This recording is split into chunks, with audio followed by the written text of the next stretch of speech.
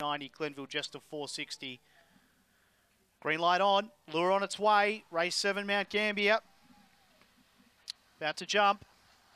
Racing and flying the lids was Blazin' Vicky, and out wide Glenville Jester. So as expected, they go into that first corner and Glenville Jester found the lead.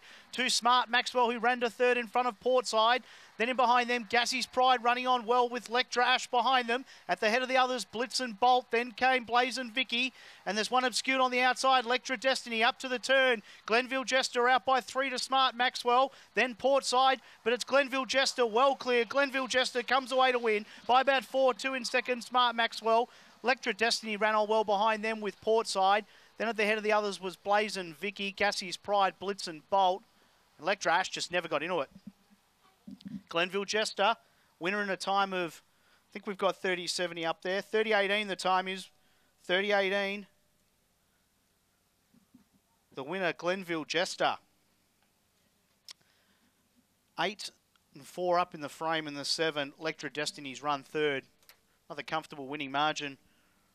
Race 7, the 8. Glenville Jester makes it 2 in a row.